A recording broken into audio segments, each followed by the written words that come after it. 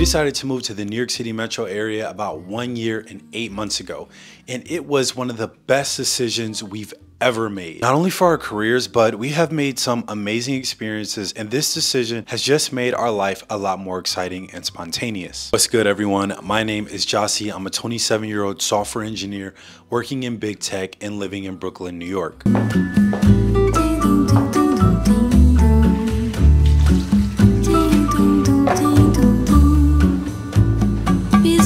Areia fina, vejo no mar uma menina, doce Bahia.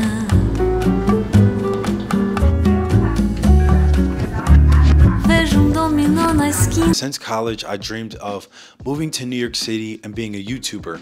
And at the time, I wasn't really sure what YouTuber I actually wanted to be, but I just knew I wanted to make videos and live in New York City. I vividly remember senior year of college when studying for major tests or finals as a computer science student with my friends.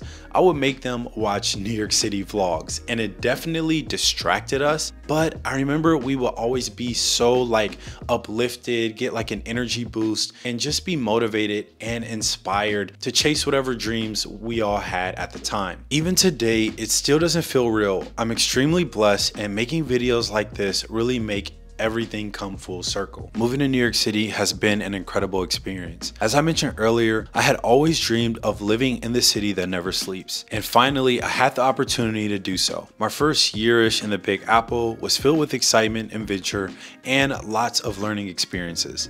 I vividly remember the first time I saw the New York City skyline and experienced my first fire escape off a train station in the Bronx and onto the bustling streets of Manhattan. The noise, the lights, and the sheer energy of the city can be overwhelming for most, but also exhilarating. After seeing fellow creators live their best creative life in New York City, I knew right then and there that I could create my own story, and it was a right decision to move to New York. So obviously, there's pros and cons in every city, even in the world's greatest city. My major complaint is just the cost of living here. I remember comparing the cost of living from where I grew up, which was in Cleveland, Ohio, versus New York City, and obviously New York is way more expensive. But when I was reading this chart in this like blog post, really the main difference between the two was just supposed to be like housing. Like New York City's housing is like 220% more than it is in Cleveland, Ohio. However, I noticed that not only is housing a lot more expensive,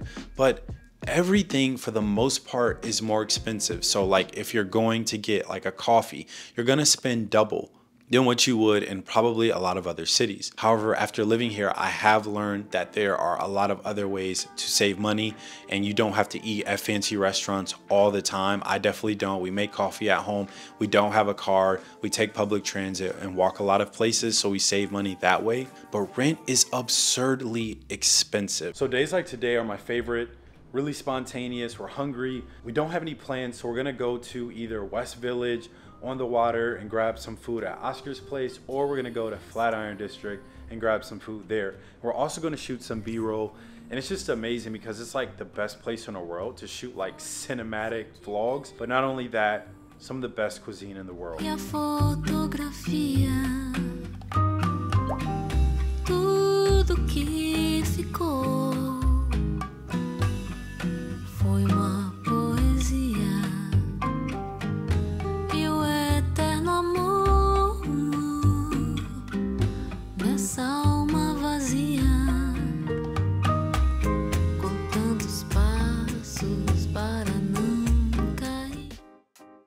So I've been working in big tech for 1 year, and I can't deny that it's been both exciting and challenging. The fast-paced nature of the industry means that you're constantly working on cutting-edge projects, which can be incredibly rewarding. However, it also means that you need to be adaptable and able to keep up with the latest trends and developments. And unfortunately, working in tech went from being this incredibly secure industry to a very tumultuous and uncertain industry. Nonetheless, I'm incredibly grateful for my current role at a big tech company. When I used to work in broad tech, I remember the biggest challenge for me was finding a role that I was passionate about and aligned with my priorities for my career, which are not only, technical and engineering, but also like design and creative focus. One of the biggest benefits of working in a big tech company is opportunity for career growth and creating your own path.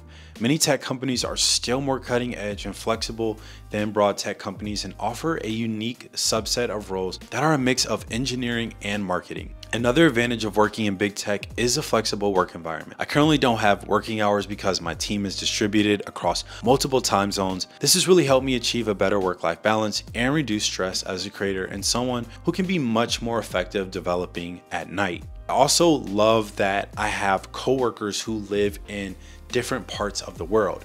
My manager lives in Berlin, and then my director lives in Spain.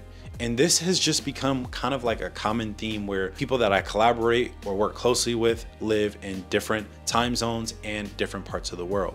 I remember when I first started my tech career, and I'm not that old, like I'm talking like 5 years ago. I was working at a tech company, a smaller tech company in the Midwest, and I remember I could count on my hand how many people of color had like tech or like engineering roles at the company I worked for. And now I work at a company where I can be in a room or in a space where 50% plus of the people are of color. And that's something that I greatly appreciate and value. So I've been listening to this really amazing podcast called The Psychology of Your 20s. And the current chapter I'm listening to is about your 9-to-5 job. You know, like you're not gonna be always fulfilled in your 9-to-5 because at the end of the day, like you're working 8 hours a day. So you're not gonna feel fulfilled and excited all 8 hours.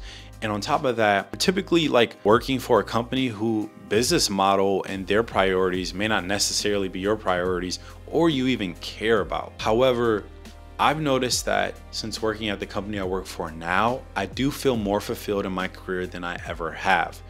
And the main reason is because I work with amazing people who not only care about like my career aspirations, but just me as a person, which has been tremendous, allowing me to kind of create my own like role. Like I have a job title, but I also pursue the things that I'm passionate about. And of course, I feel extremely valued here. So there are a few things that no one really tells you about New York that I really love. And the first thing are POPs, which are privately owned public spaces. And it may not mean a lot to most people, but living in New York, most of us have smaller apartments and we're sharing spaces. A lot of us are working from home. So it's really amazing that there are a ton of these privately owned public spaces throughout the city that just give you a new environment to work on. I also noticed that after a few months, my walking pace is significantly faster than it used to be. And I especially notice this when we have, you know, visitors visiting from other parts of the country where it's not a walkable city. And Lee and I are just visibly walking faster, like we have somewhere to go, even when we don't necessarily have anywhere to go and are in a rush.